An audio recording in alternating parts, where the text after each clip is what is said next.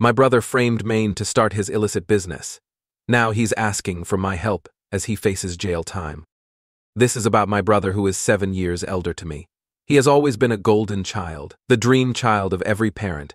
Mind you, he was not as perfect as he portrayed. He was an imposter and manipulator who knew the tricks to get away with what he wanted, and my parents were so blinded by his mannerisms and charisma that they never even tried to question any of his actions. I'm 36, a mem working as an office executive in a legal firm. It is not a very high-paying job, but a decent one. But I have immense gratitude for my work and the life I was able to build for myself. If you know my history, it would be hard to believe that I would ever overcome my miserable life and make a living. You see, I come from a renowned family. My great-grandfather was one of the first few drug manufacturers in the city. He had many children and grandchildren, which led to us having a huge family, and now that manufacturing business has been divided into several subunits which are taking care of my father, my uncles, and several other are second and third cousins of the family. So my father inherited a medical warehouse from where the medicines are supplied to retail chains and individual drugstores. Coming to my generation, we are 2 brothers. My elder brother, who would be the subject in the subsequent part of my story, is a doctor, and I, the younger one, is no one. Yeah, I hold no family portfolio, nor do I have any medical degree which my family wanted me to have. In fact, I hold no reputational degree that is suitable for my family's legacy. I'm just a graduate who somehow crawled to the college finish line. Not very proud to say this, but I completed my 3-year college program in 5 years. Was I dumb? Perhaps I was a loser with zero self-esteem. While I'm not trying to whitewash myself, it's true that my parents had a lot to contribute towards my almost failing life. So as I said, my elder brother has been a golden child ever since he was a kid. He was a school topper, won medals and trophies for academics and sports, and helped Dad at the warehouse while still in school. He was is the epitome of intelligence and goodness. He's 7 years elder to me, so by the time I even understood what competition was, he had set the bar so high that I never aimed to match it. I had given up even before trying. I knew I could never be as good as him, so I'll never even tried. In that way, I was never jealous of him or had any bad feelings for him. As far as I remember, we shared a pretty normal and healthy bond as brothers. Growing up, I mostly found him to be busy with his own stuff, studies, work, and friends. You can well imagine growing up with a golden child like my brother. I was subjected to constant comparison and mockery by my family and relatives, and even the teachers in the school. That's what happens when you go to the same school as your topper brother. I was an average student, unlike my brother who was a topper, so I wasn't good at sports either. I wasn't overweight but not that fit to be picked up by the school team. I was mocked and ridiculed for being good at nothing. In that situation, I needed a coping mechanism, which I found in the company of bad boys. I got involved in every sort of mischievous activity in high school. Since I had access to prescription-free drugs, I got popular in the bad boys group. I used to supply stuff from my father's warehouse and was even caught twice. I was severely punished and grounded by my parents. Stealing added another feather to my cap. I was officially declared the black sheep of the family. Instead of grounding me, if they paid attention to my psychology, my life would have been different today. After high school, I was forced by my parents to take a course in Maycorson, but I refused. I knew that I suck at studying. I took up an accounting degree, which annoyed my parents. They despised me for choosing a substandard career.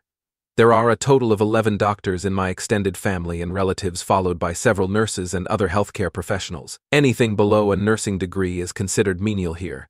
Dad refused to fund my education, and I had to opt for an education loan. When I was leaving home for college, Dad said that he would be providing me with pocket money only until college. After that, I'll be on myself to pay off my college debt. I said cool. I wasn't that diligent either to be able to take my insult as a motivation to work hard and prove myself. Instead, I hit rock bottom in my college. I knew I was not going to get anything from my parents further. If there be any miracle, they might give some peanuts money from their inheritance, but pretty sure that the meaty balls would go to my golden brother. So I decided to live my life to the fullest in college. Got into even worse company of dudes, got into substance, and took 5 years to complete a 3-year college program. Didn't undertake any part-time job to fund my education, just wasted myself in all sorts of illicit activities. After college, I had no plans what to do in life. I remained in my delusional world for another 6 months until I was kicked out of the college dorm. I tried finding an office job but was never able to crack any interviews because of my poor skills and casual attitude. So I lived in a shanty, dingy apartment with one of my friends until he asked me to move out. Hopped onto another friend's couch for a few more months. It got worse when the bank started chasing me to repay the education loan. It didn't have money for a hamburger. How was I supposed to pay off my debt? Dad had stopped sending me money long back, so I'd been as my own. I was my own. And he's in fact. So I took some odd jobs, but the money was so low that it could barely keep my body and soul intact. I begged and borrowed time from bank officials until they sent 2 heavily built collectors at my door, who pulled me by my collar and gave me 1515-day ultimatum to pay the mortgage. I was shit scared. I couldn't run anywhere. I had nowhere to run. I called up my mom and begged her to help me out, but she hung up on me saying I deserve this. So then I called up my only hope in that situation, my brother. He was a successful doctor by then and had his own clinic. He said he needs time to think about it. I told him about my urgency and promised to return the money as soon as possible. I know I was a wasted guy who couldn't be trusted with money. So if he had refused to help me in that situation, it would still have been better, but what he did was far from my imagination. So a week later he called me. He said he was able to arrange the money and asked me for my account details. So without thinking twice, I gave him my bank details with PIN and password. Yeah, naive me, sort of a maybe vulnerable me. The next day I received a text message that my account had been credited with money, which was like 4x of my entire education loan. I was surprised. I called him up to ask why he would send so much more money than I needed. He said he liquidated his asset, and the entire amount came to my bank account. He said he would leave the money I needed and transfer the remaining to his account. For that, he needed full access to my account. I readily agreed and gave him all the data he said. He withdrew all the money, leaving the amount I would need to pay off my debt. I paid the debt and felt like a mountain being lifted off my shoulder. My happiness was short-lived because within an hour I got a call from my dad, yelling and abusing me like a maniac and asking me to take the first bus home. He was accusing me of stealing the money from the family's business account. I had no clue what he was talking about. It didn't even hit me that my brother would have been involved in this theft, and I was just being a scapegoat until I reached home and witnessed the chaos myself. And I was welcomed by a harsh slap by my father, followed by something I could only describe as mental abuse. They accused me of siphoning off the business fund and using it to pay off my debt. I was astonished. They knew I was struggling to pay off the debt. Dad noticed suspicious activities in his business account, and when he reported to the bank, he got the information that the money was transferred to my account. Dad told my brother about it, and he made up the story that I had stolen that money. He also pulled up my bank statement to frame me as a thief.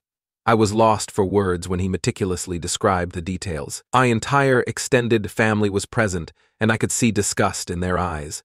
I fumbled and whispered, "Bro, it was you who transferred that money to my account." He acted as if I mentioned some ghost. He denied having any involvement in this. I called up the bank asking for the information in whose account the money was transferred from my account. So the official said it was some untraceable private account and had no details, whereas the business account of my father clearly showed that the money was transferred to my account. So my brother used my details to transfer the money from my father's business account to mine, and then later transferred the money to his private account without leaving any footprints. Wow. I couldn't believe that he would stoop so low to fulfill his selfish motives. I pulled him at the corner and asked him to come clean, but he was an imposter. He denied everything. My parents came to his rescue. He was their golden child. Some of the family members believed that I couldn't steal money, but they had no reason to support me. They asked me to get the money back, but I had no means to trace it. Dad was calling up the cops to sue me, but brother stopped him, saying it would ruin the family's reputation. How smart of him. I thought it was his guilt, but no, he was just being smart. If cops and the judiciary got involved, they might have dug the truth that my brother was behind all this. He posed this as a favor to me for saving him from cops and asked me to disappear from their lives. Despite being innocent, I felt like a criminal in everyone's eyes. I couldn't face anyone present there and ran away, so I was literally running on the streets bawling. I still remember that evening when I was aimlessly running with my eyes and face covered with tears that I could barely see anything. I ultimately slumped on the sidewalk and cried like a baby. I walked for almost an hour before taking a bus to my condo. That day I pledged to never return to my family again and take charge of my life. It took me 8 years to build a decent life for myself.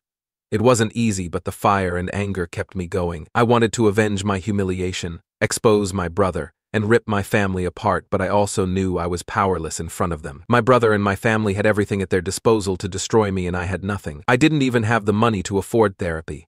I had almost forgotten most of this history, but something happened a few days back which brought back all the harrowing memories of the past. My sister-in-law visited me.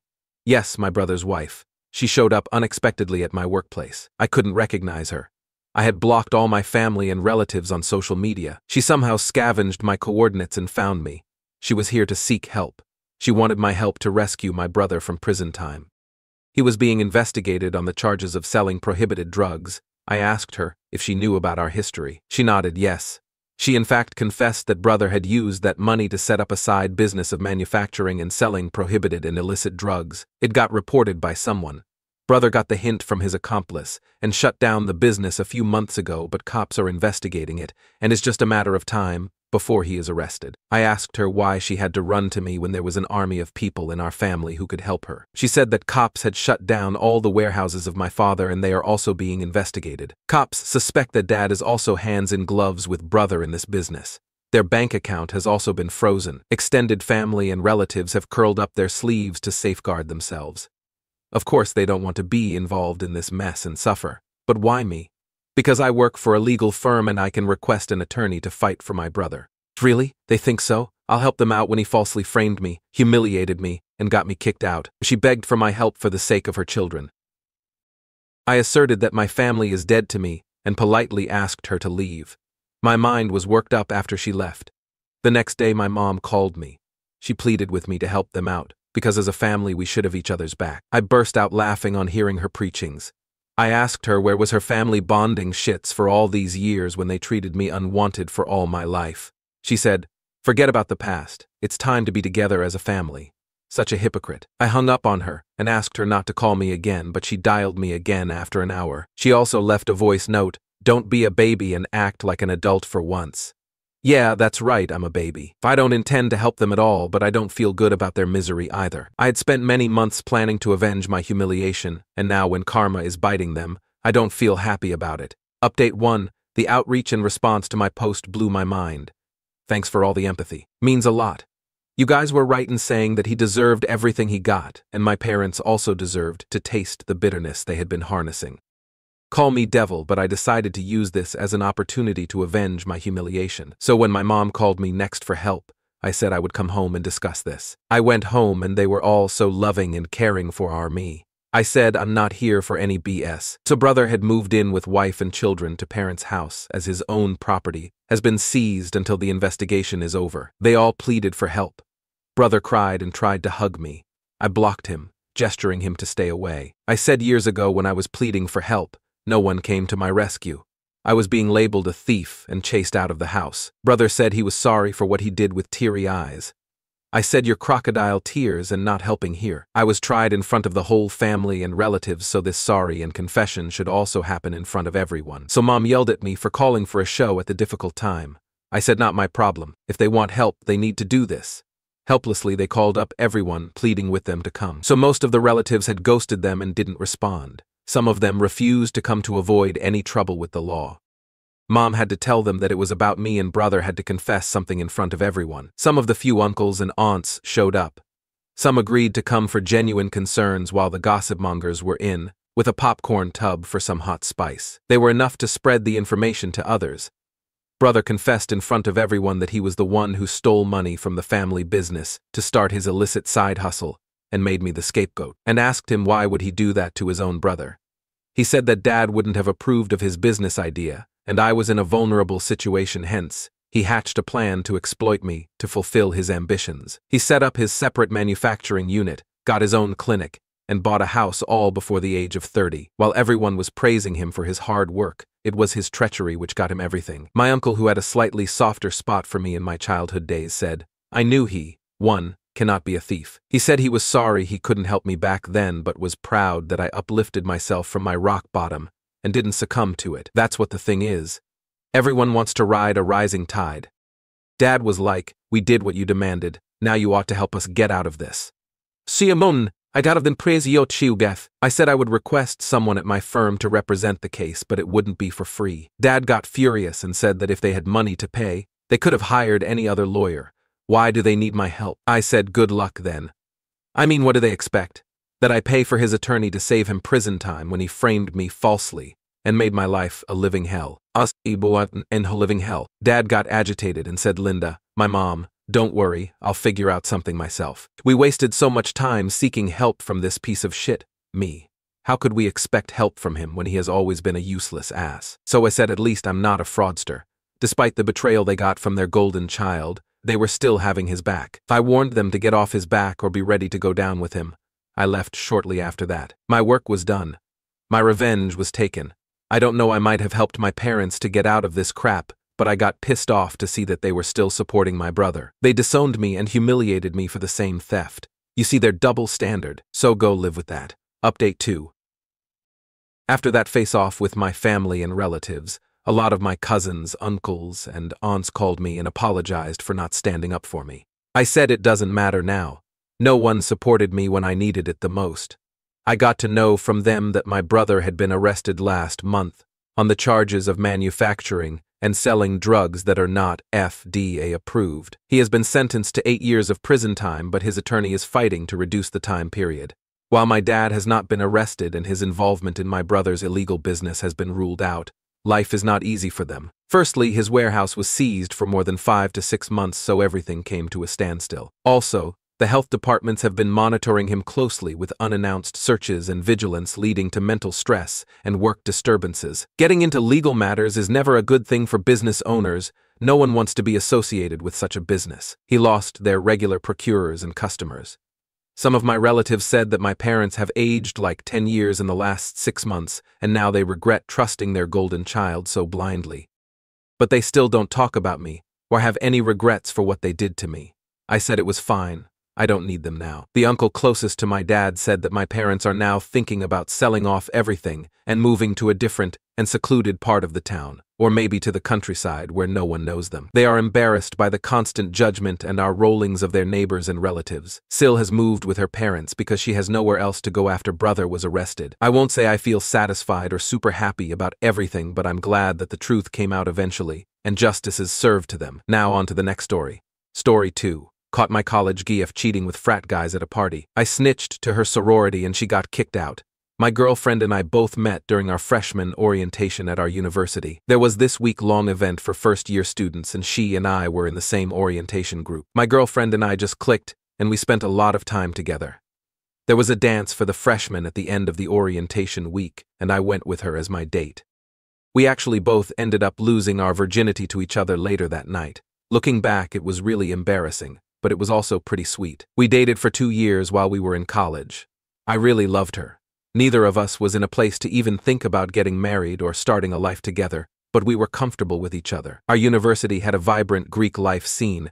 I have always thought fraternities and sororities were weird, so I had absolutely no intention of joining one. My girlfriend, on the other hand, had been dreaming about joining a specific sorority for years. When she picked out what college she was going to, she knew that she wanted to rush that sorority as soon as she had the chance. During the summer between first and second year, she rushed the sorority that she wanted and ended up getting in. I was happy for her, because I knew it was something that she had really been looking forward to, but I was a little uneasy about the idea of it. This specific sorority was a prime example of why I hated them.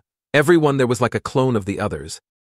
Her schedule was always so full of things that she was doing with the sorority, and her classwork that I rarely got to see her. She was always going to parties, fundraisers, and campus events that the sorority had been planning. I felt like I was getting left behind in some ways. Before, we would talk every day, but after she joined, we barely even texted each other. We finally got together one day for lunch, and I addressed my concerns to her. She told me that it was only temporary, and that as soon as she was fully settled in the sorority, things would get back to normal. The last thing she wanted was to break up with me, she said.